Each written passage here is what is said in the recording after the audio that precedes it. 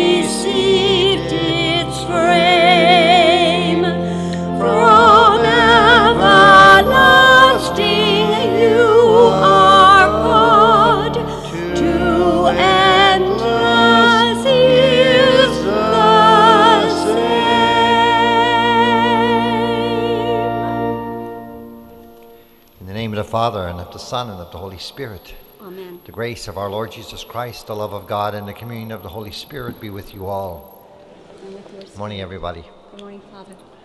As we prepare to celebrate these sacred mysteries this morning, we ask the Lord to come into our hearts and to forgive us for the times we have failed to be merciful and compassionate to others. We ask the Lord's forgiveness.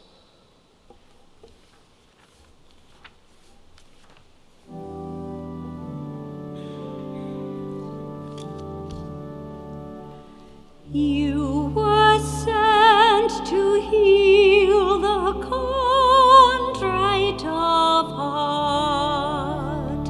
Kyrie eleison, Kyrie eleison.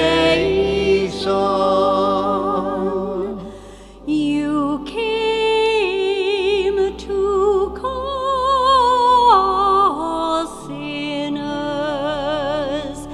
Christ eleison, Christ eleison.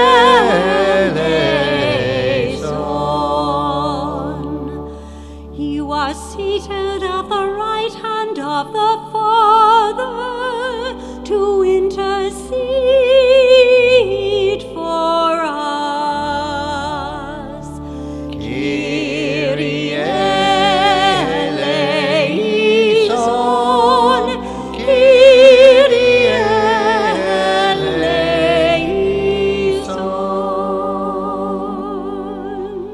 May Almighty God have mercy on us, forgive us our sin, and bring us to everlasting life. Let us pray. O God, strength of those who hope in you, graciously hear our pleas, and since without you mortal frailty can do nothing, grant us always the help of your grace, that in following your commands we may please you by our resolve and by our deeds. Through our Lord Jesus Christ, your Son, who lives and reigns with you in the unity of the Holy Spirit, God, forever and ever.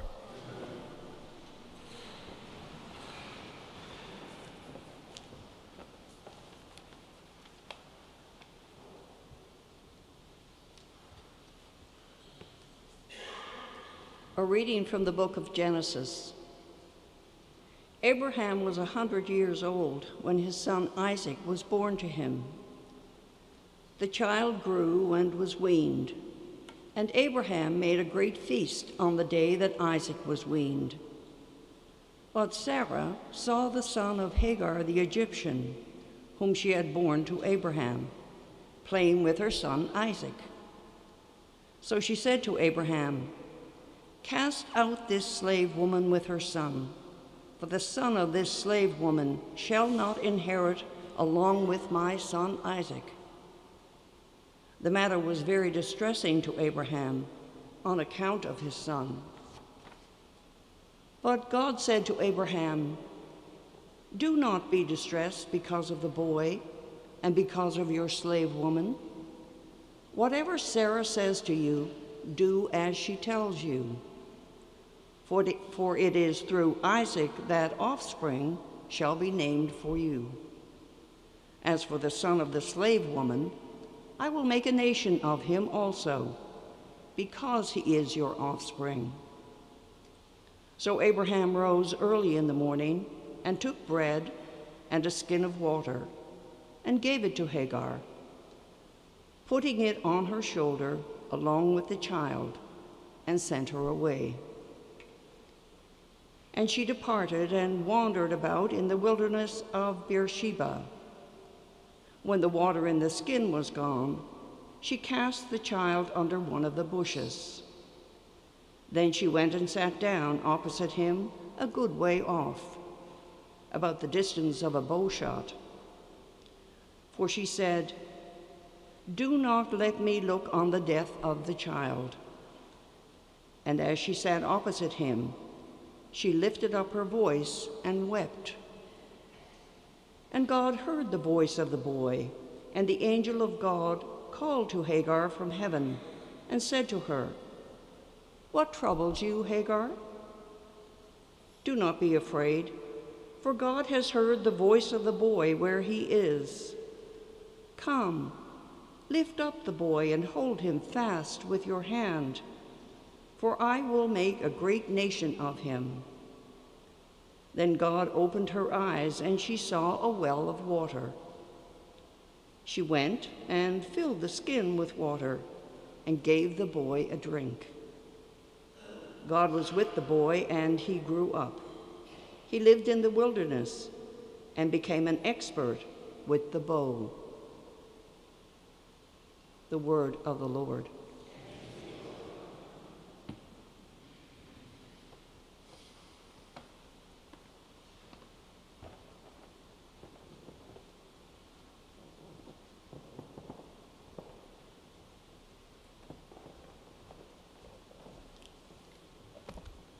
The response to Psalm 34. The poor one called, and the Lord heard.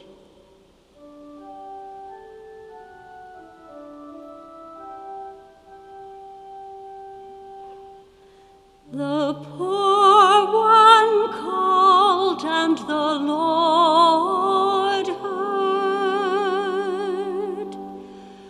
The poor one called, and the Lord heard.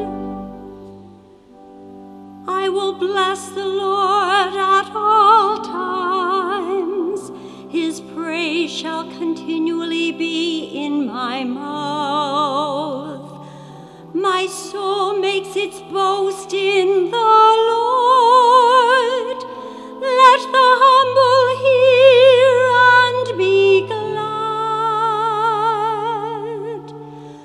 The poor one called, and the Lord heard. The face of the Lord is against evildoers, to cut off remembrance of them from the earth. When the righteous cry for help, the Lord hears and rescues them from all their troubles. The poor one called, and the Lord heard. The Lord is near to the broken-hearted and saves the crushed in spirit. Lord redeems the life of his servants. None of those who take refuge in him will be condemned. The poor one called, and the Lord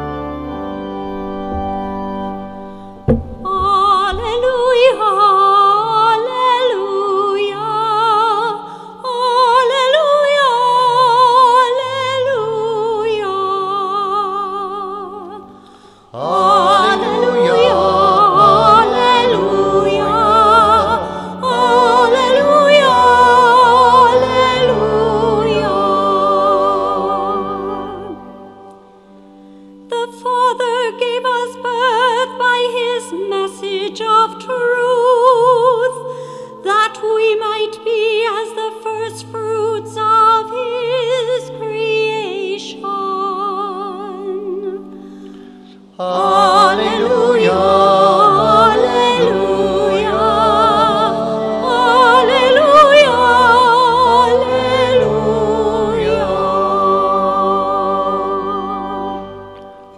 The Lord be with you. And with your spirit. A reading from the Holy Gospel according to Matthew. Glory to you, O Lord. When Jesus came to the other side of the sea, to the country of the Gadarenes, 2 men possessed by demons came out of the tombs and met him.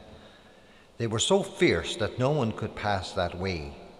Suddenly they shouted, "What have you to do with us, Son of God? Have you come here to torment us before the time?" Now a large herd of swine was feeding at some distance from them. And the demons begged him, "If you cast us out, send us into the herd of swine." And Jesus said to them, "Go." And they came out and entered the swine, and suddenly the whole herd rushed down the steep bank into the sea and perished in the waters. The swineherds ran off, and on going into the town they told the whole story about what had happened to the demoniacs. And then the whole town came out to greet Jesus. And when they saw him, they begged him to leave their neighborhood. The Gospel of the Lord. Praise to you, Lord Jesus Christ. In the Gospel reading today, yesterday we had Jesus calming the storm in the sea, in the boat with the apostles. So in the Gospel reading today, Jesus stepped ashore on the other side of the lake of Galilee after calming that storm at the sea, and he's met by another storm. 2 very disturbed people. They were so disturbed that they lived among the tombs, among the dead, and no one could pass that way for fear of them. So Jesus, however, was not afraid of them, even though they initially addressed him in a very aggressive way. The gospel suggested no individual and no group was out of bounds as far as Jesus was concerned. He drew close to all people in a life-giving way, even to those whom no one would approach out of fear. Jesus' response to the aggressive approach of these 2 people was he stayed his ground, and he calmly took that disturbed aggression of these people and calmed them down, just as he had earlier calmed the sea and the storm on the lake.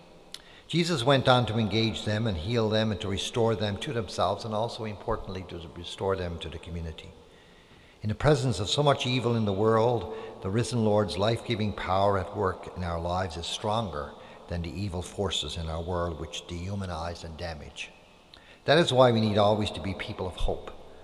The Lord is always at work among us and through us, so we need to courageously open ourselves to the life-giving and healing presence of the Lord Jesus, so that he can work through us even in the most difficult of situations.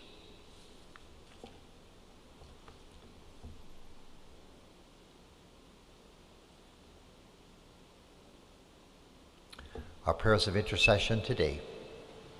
For Holy Father Pope Francis, and Peter our Archbishop, and all those who lead and guide our church during these challenging times, we pray to the Lord. We pray also today for peace in our world, especially in Ukraine and in Sudan and other areas of our world that are in strife. We pray to the Lord.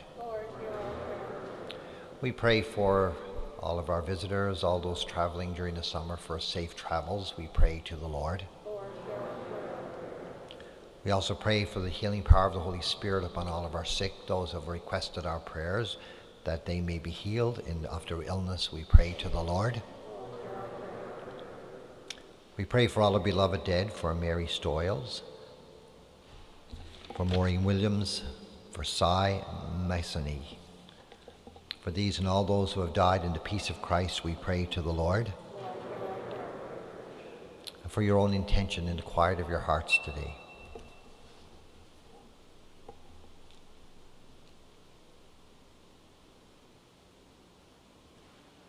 We pray to the Lord. And God, our Heavenly Father, we ask you to hear and answer all the prayers we have in our hearts.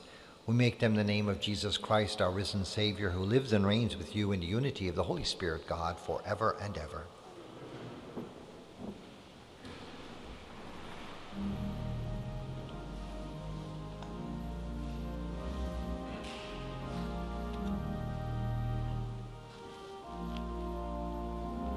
Blessed are you, Lord God of all creation, for through your goodness have received the bread we offer you, fruit of the earth and work of human hands. It will become for us the bread of life.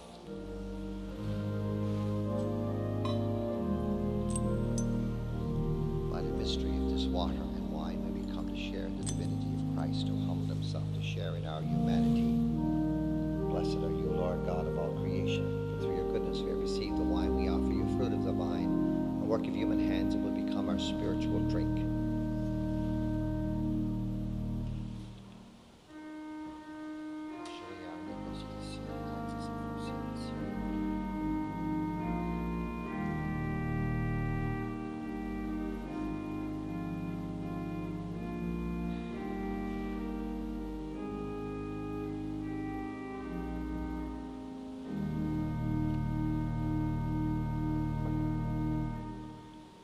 Pray, my sisters and brothers, that my sacrifice and yours may be acceptable to God the Almighty Father.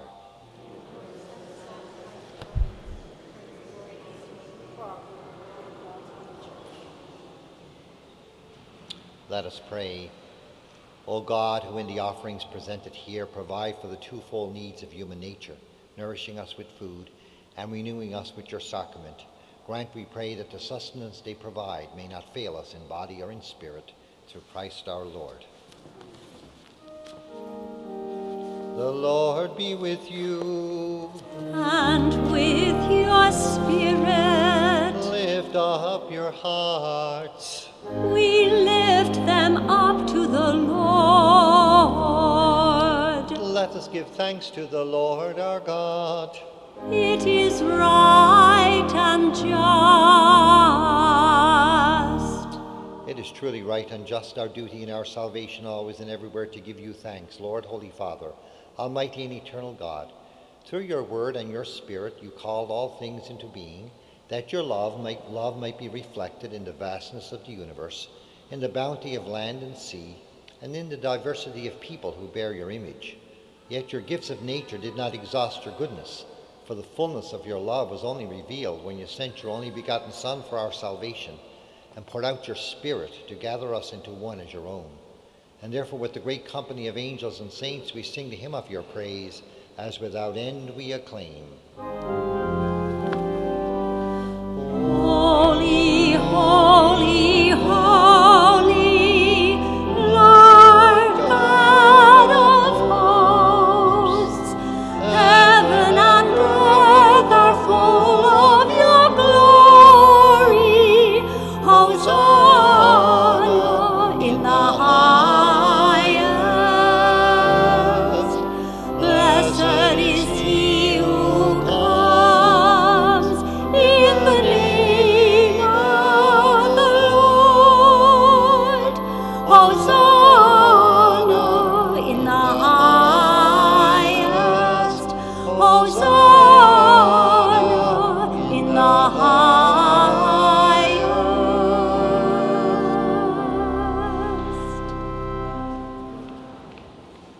You are indeed holy, O Lord, the fount of all holiness. Make holy, therefore, these gifts, we pray, by sending down your Spirit upon them like the dewfall, so that they may become for us the body and blood of our Lord Jesus Christ. At the time he was betrayed and entered willingly into his passion, he took bread and giving thanks broke it and gave it to his disciples, saying, "Take this, all of you, and eat of it, for this is my body, which will be given up for you."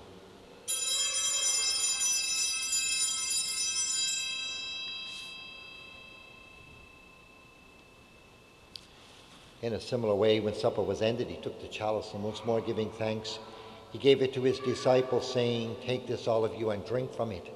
For this is the chalice of my blood, the blood of the new and eternal covenant, which will be poured out for you and for many for the forgiveness of sins. Do this in memory of me."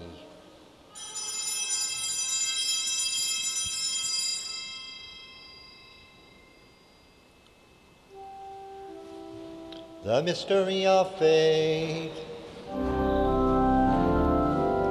We proclaim your death, O Lord, and profess your resurrection until you come again. And therefore, as we celebrate the memorial of his death and resurrection, we offer you, Lord, the bread of life and the chalice of salvation, giving thanks that you have held us worthy to be in your presence and minister to you. Humbly we pray that, partaking of the body and blood of Christ, we may be gathered into one by the Holy Spirit. Remember, Lord, your church spread throughout the world, and bring her to the fullness of charity, together with Francis, our Pope, Peter, our Bishop, the clergy, and all your people. Remember all of our brothers and sisters who have fallen asleep in the hope of the resurrection, and all who have died in your mercy. Welcome them into the light of your face. Have mercy on us all, we pray, that with the Blessed Virgin Mary, Mother of God, with Blessed Joseph, her spouse, with the blessed apostles, with all the saints, especially St. John the Baptist, who have pleased you throughout the ages, we may merit to be co-heirs to eternal life, and may praise and glorify you through your Son, Jesus Christ. Through him and with him and in him, O God, Almighty Father, in the unity of the Holy Spirit, all glory and honor is yours forever and ever. Amen, amen, amen.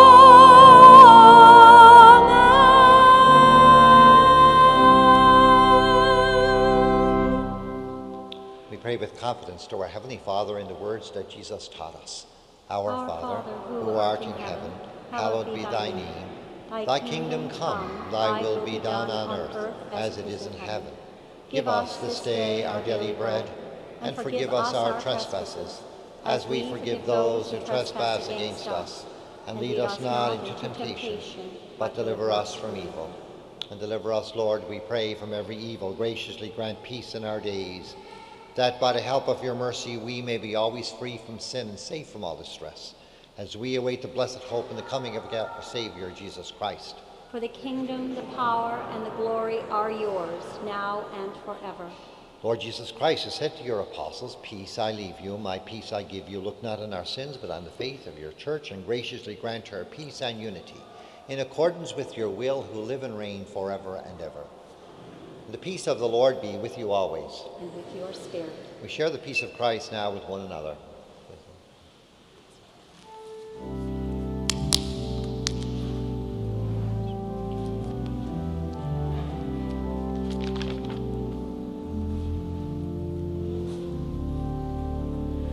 Lamb of God, you take away the sins of the world.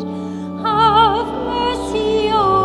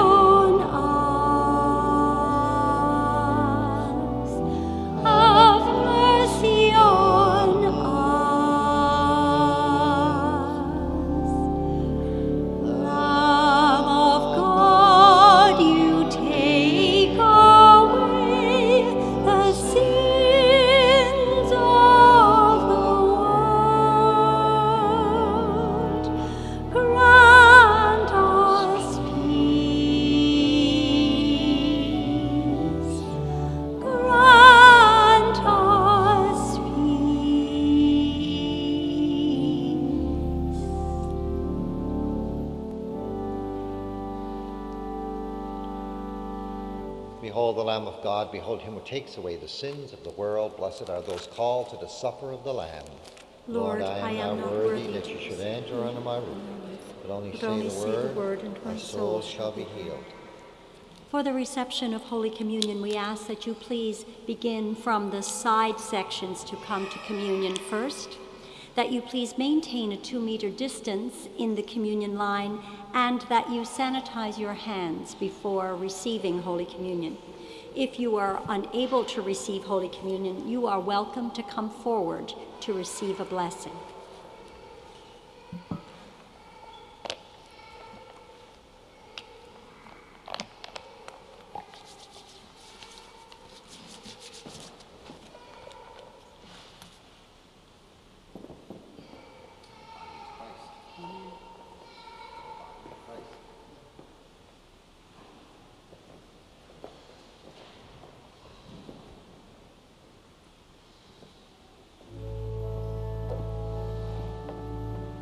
Our communion hymn is found in Celebrate in Song. It's number 6.1, Celebrate in Songs.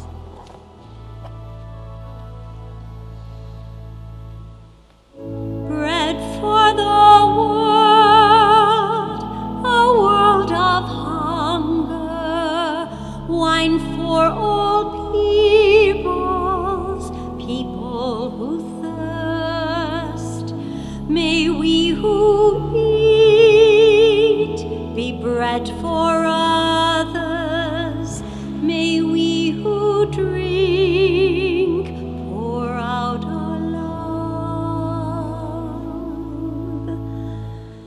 Bread for the world, a world of hunger, wine for all peoples, people who thirst.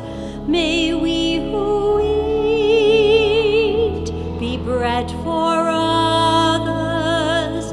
May we who drink pour out our love.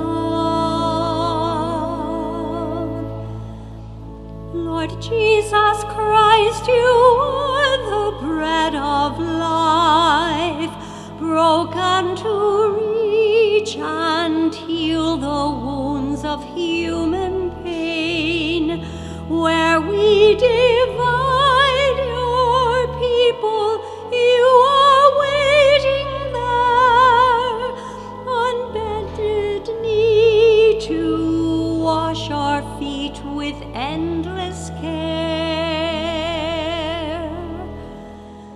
Bread for the world, a world of hunger, wine for all peoples, people who thirst. May we who eat be bread for others. May we who drink pour out our love. Lord Jesus Christ, you are the wine of peace, poured into hearts once broken and where dryness sleeps, where we are tired and weary, you are waiting there to be the way which beckons us beyond despair. Bread for the world, a world of hunger,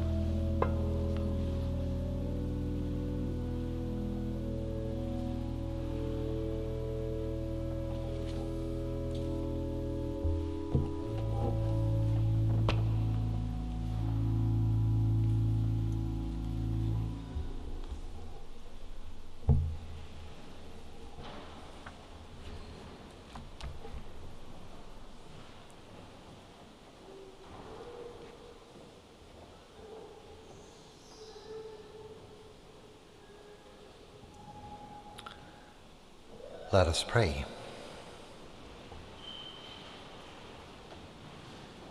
As this reception of your Holy Communion, O Lord, foreshadows the union of the faithful in you, so may it bring about unity in your church, through Christ our Lord. Just a reminder that the afternoon teas for the summer begin tomorrow at 2 o'clock, and also on Friday at 12:45 there will be an organ recital here at the Basilica for lunchtime, so 12:45 after the funeral, and by a well-renowned organist, Sean Jackman, and that will be at 1:45, 12:45 on Friday. The Lord be with you. And with your spirit. And may Almighty God bless all of us in the name of the Father, and of the Son, and of the Holy Spirit. Our Mass is ended. Let us go in peace, glorifying the Lord by our lives. Thanks be to God. Have a good day. Our missioning hymn is found on page 582 of the Catholic Book of Worship. Praise the One who breaks the darkness, number 582.